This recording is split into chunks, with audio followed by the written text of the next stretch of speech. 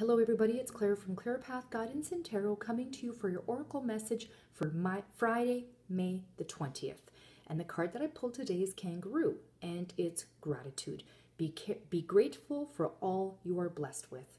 In this very materially oriented world, where you're constantly bombarded with so many possibilities and choices for your acquisition and accumulation, it's easy to forget to be grateful for what you do have rather than feeling envious and resentful for what you don't have.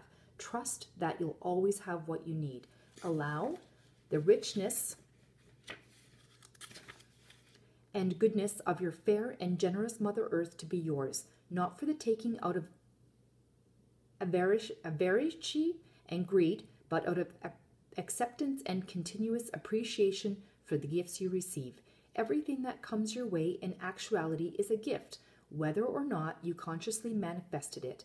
Thou shalt not want doesn't mean that you shouldn't have any desires, but that you shall never have to go without food, water, shelter, or love. That is, unless you deny the life and privilege of providing these things for you.